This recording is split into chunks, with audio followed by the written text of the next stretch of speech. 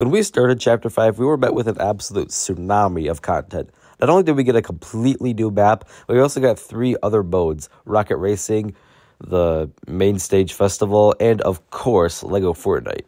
Now, what if I were to tell you that there's a hidden lore behind all this and how it all incorporates back into the Fortnite storyline? But before we get started, make sure you like and subscribe so we can hit our goal of 600 subs. We gotta start where it all began, in Battle Royale. Well, storyline-wise, at least. Because, it's pretty obvious what's going on here, but I feel like there's even more at play. This whole storyline of the society versus the underground, it seems just way too sort of cliche, and I feel like there's something else that's at play here, something that we've, seen before.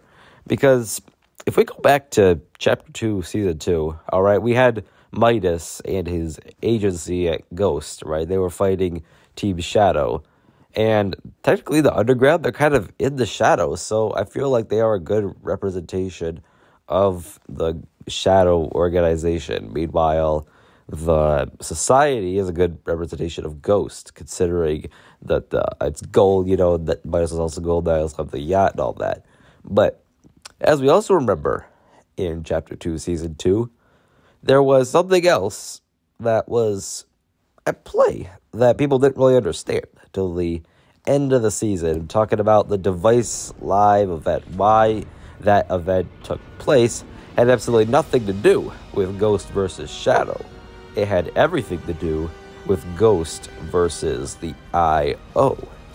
And another thing is that, hey, no one's been speaking.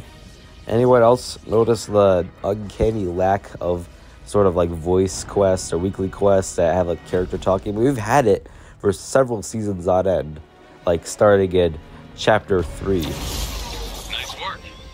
Hey, if we find what we're looking for up there, I'll ask them to bring you a little space rock as a treat. The I.O. could be back. We'd have no way of confirming or denying this statement. But I'm just saying, it's a pretty big possibility, since we theoretically ended up rebooting the storyline.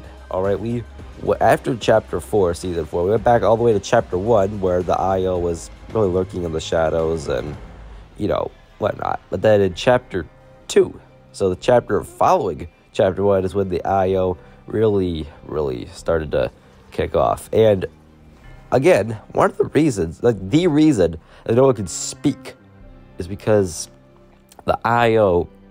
basically speech impaired everybody. Now, this leads me to think that the I.O. is on the island and that they are the ones with control of the 0 point. It'll explain everything. It explains the similarities between Ghost and the society a little bit more, because we know that both of those organizations really wanted the 0 point.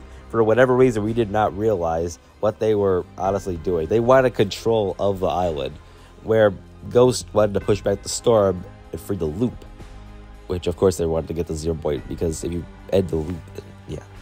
Now that we've completely broken down the Battle Royale's deeper storyline, let's move on to LEGO Fortnite. Now, a lot of people didn't originally think that this would have anything to do with the storyline. Of course, it has been confirmed that Fortnite Battle Royale canon is seen in the LEGO Fortnite universe, and it pretty much helps back up my theory that the I.O. are on the map and that they're the ones who are really in control in Battle Royale, because we can see I.O. bunkers everywhere in LEGO Fortnite.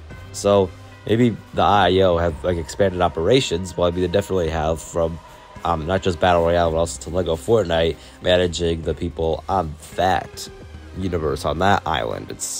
I feel like there might also be a separate LEGO 0 point for all we know. Lore, I'm just gonna put it out right now that, let's face it, Fortnite Festival does not have any lore at all. Now, finally, time to talk about the Rocket Racing lore. As we can see, Rocket Racing is located in, the desert, the canyons. Looks like it's located in the Grand Canyon a lot. You can see that it's all these, orange rocks and whatnot that are there. Now, we've had desert POIs on the Fortnite Battle Royale islands. There was one in Chapter 3. However, I feel like the one that this one matches a bit more is the one in Chapter 1. Because just the shade, because the rocks in Chapter 1 were actually a little bit of it, had a darker tint than the ones in Chapter 3, and that happens to match the tint of the rocks in Rocket Racing. And I'm starting to think that the home reality from which the desert was yoinked in Season 5, that might actually be where Rocket Racing is located. I mean, we did see that it was pulled from our island, you know, in real life, like Earth. But I'm starting to think that that's not the case. There could be different versions of Earth. I'm sure there are different versions of Earth in the Fortnite canon. That when that drift got pulled away from, that is just a different version of Earth. One with all these cannons everywhere, and one with like a racing event and whatnot. So I feel like maybe the Zero Point could have just pulled some more, you know, desert and whatnot away.